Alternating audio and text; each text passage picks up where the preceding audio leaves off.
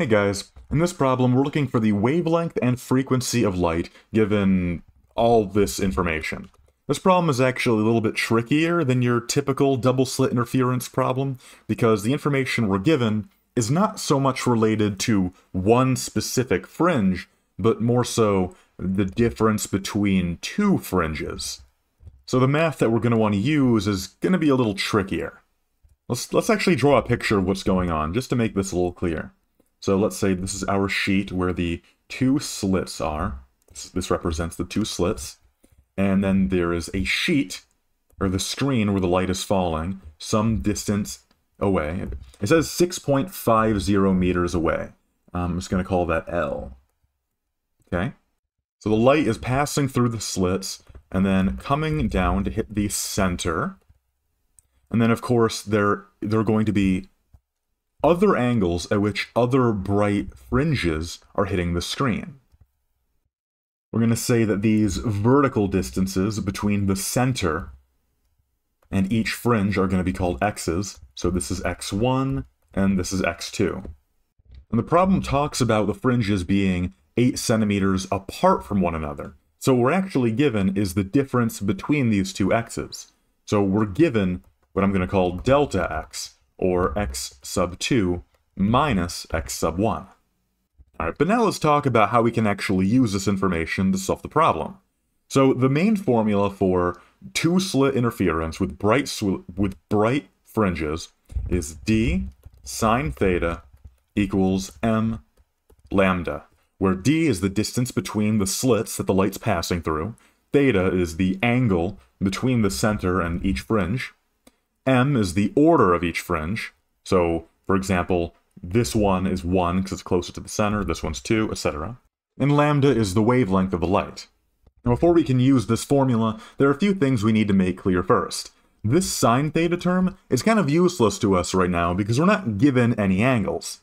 But what we can do is assume that the angles are relatively small, because our distance L is 6.5 meters away, that's pretty far, and the distances between the fringes are only a few centimeters apart, so we can expect that our angle theta is going to be pretty small. And what's nice about that is that if theta is really small, then we can assume, and this is a common assumption you generally make, that if theta is really small, then you can assume that sine theta is approximately equal to the tangent of theta. If you want, you can play around with it in your calculator and test it out, and you'll see that for really, really tiny angles, sine theta almost always has almost the exact same value as the tangent of theta. And the reason why that is helpful for us is because if we take a look at our diagram, we can see that the tangent of theta, and remember, tangent is opposite over adjacent. Tangent is opposite over adjacent. So if we look at our diagram, we can see that the tangent of theta is going to be equal to either of our x values, x1 or 1 or 2, divided by L. So if we rewrite our equation using that, so dx over L equals m lambda, now this equation entirely consists of variables that we have information on. Only thing is, we don't actually have the exact value for x, we are only given a difference between two x values. So let's rewrite this equation to solve it for x. So x is going to be equal to, and then I'll multiply both sides of this equation by L, and divide both sides of the equation by D. So that becomes m lambda L, all divided by D. So we are given the distance between two different x values, x sub 1 and x sub 2.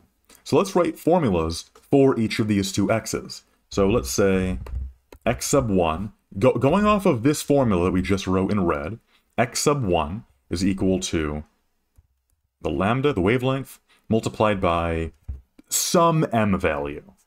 The problem doesn't specifically say it's m1 or m2, but as we'll see in a moment, it doesn't actually matter. So let's assume it's any m value and go from there. Times L divided by D. And then x2 is, again, going off the same formula. This is equal to lambda multiplied by m plus 1. And the reason why I'm writing m plus 1 is because, again, this distance we're given is talking about two adjacent fringes. So whatever m value our x1 is, our x2 is just one m value above that. Anyways, our delta x that we are given is x2 minus x1. This is equal to lambda m plus 1 times L divided by D, all minus lambda ml divided by D. If we distribute the parentheses in the first term, that's lambda m L over D plus lambda just L over D minus lambda m L over D. So we can see these two terms are equal and they just cancel out. So our whole term, our whole expression, delta x, is equal to lambda L over D. So now we've simplified our equation in such a way that we don't need to know any specific x value, just the difference between those two. And since we're looking to solve the wavelength, now we'll just rewrite the equation to solve for lambda. So lambda is equal to d delta x divided by lambda, or divided by L.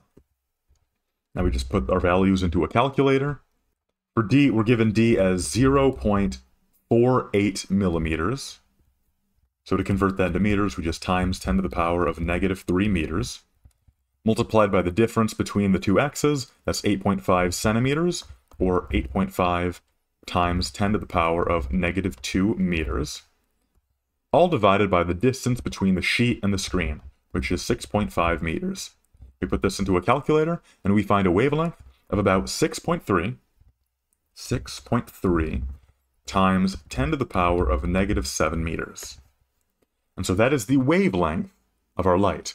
But the problem doesn't stop there. We're also asked to find the frequency. Fortunately, finding the frequency is pretty easy once we know the wavelength, because a common formula for the frequency of light is equal to the speed of light divided by its wavelength. So we just take the speed of light, 3 times 10 to the power of 8 meters per second, and divide it by the wavelength we just found, 6.3 times 10 to the power of -7 meters. Put that into a calculator, and we find a frequency of about 4.8 times 10 to the power of 14 hertz. And that is the answer to this problem. So that is all for now. I hope this video helped you out. If it did, please subscribe or share this channel with your friends to help me out making more videos like this. Anyway, that's all for now. Hope you all have a lovely day. Bye-bye.